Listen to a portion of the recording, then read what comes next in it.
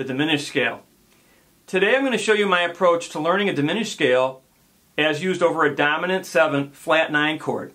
Now, a lot of people have learned the system where it's a half step, then a whole step, then a half step, then a whole step. I don't care for that system. Although it gives you the right notes, to me, when you just say half whole, half whole, half whole, you are losing the harmonic identity of each note within that scale and each note within the chord. And so that seems to suggest like they're all the same, right? Half whole, half whole, half whole. But the difference is when you have the half step between the, say, the C and the D flat, the first and second note, that's a very different sounding half step than the one that occurs between the sharp 9, say, and the third. That's a D sharp to an E. They're both half steps, but they're totally different sounds. To me, when you're learning it, if you're going to be able to use this scale effectively, then you're going to have to really be able to identify each unique sound. Okay, so it's not just a formula thing, it's hearing each note in the scale as a chord tone, which is the way I think of it. So here's how we do it. And we're going to build this slowly. We're going to use the basic chord to start with, to give us some kind of starting point. So we're going to go C, E, G, B flat. Okay? C, E, G, B flat. And we're going to go up and down the chord. So let's go.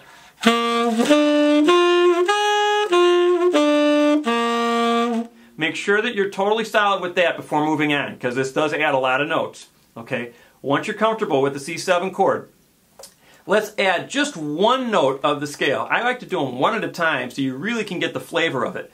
We're going to add the flat 9s, the first one to add, and it's a D flat. So hang a little longer on the new note. It already sounds exotic. It already sounds nice to me. Okay, that was, you have to experience almost like the taste of it. The taste of the flat 9. That's what the flat 9 tastes like. Okay, let's go on to the sharp 9.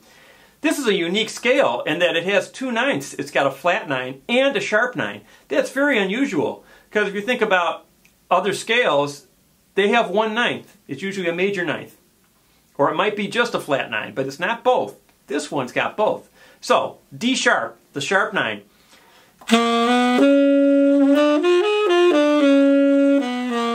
So what did I do there? I added the D sharp. So we had C, it's the root, D flat, that was the flat 9, D sharp, that was the sharp 9. Then I went on to the E, which was the third.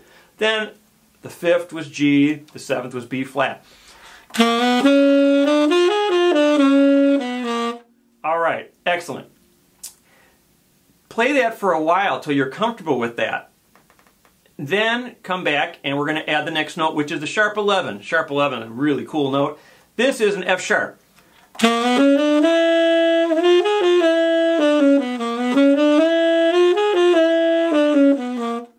Okay? So, get comfortable with that. Play that lots of times. And when you're ready, go on to the next note. Now we're going to add the 13th. 13th of the chord is an A.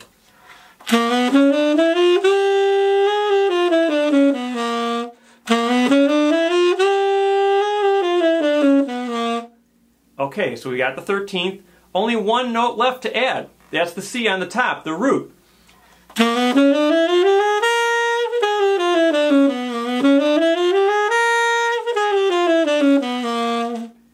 So, we've got the entire scale. Root, flat 9, sharp 9, third, sharp 11, 5th, 13, 7, root. That's the diminished scale. So, if I ask you to say, let's start on the sharp 11,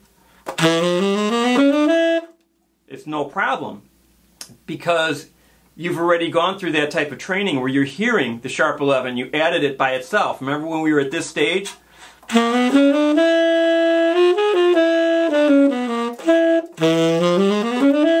Now what if I said, hey, let's start on the 7th, okay? Let's start on the 7th of the chord and go up the scale. So you're going to start on the 7th, a B flat.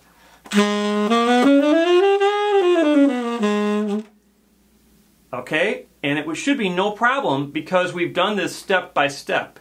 And you're not thinking anymore in terms of half step, whole step, half step, whole step. If you noticed, when we started on the B flat, it was a whole step. But when we started on the sharp 11, on the F sharp, it was a half step.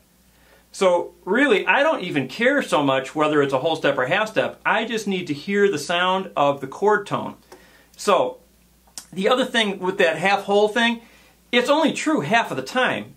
The scale actually starts with a half step if you're starting on the root, if you're starting on the sharp 9, if you're starting on the sharp 11th, or if you're starting on the 13th. It's true, that starts with a half step. But all the other notes, it's going to start with a whole step. If you're going to start on the flat 9, it starts with a whole step. Okay? If you're going to start on the 3rd, it starts with a whole step. If you're going to start on the 5th, it starts with a whole step. If you're going to start on the 7th, it starts with a whole step. That's way too much to keep track of. So who wants to keep track of all that when you could just say, okay, it's the root, the flat 9, the sharp 9, the 3rd, the sharp 11, the 5th, the 13th, the 7th, and the root.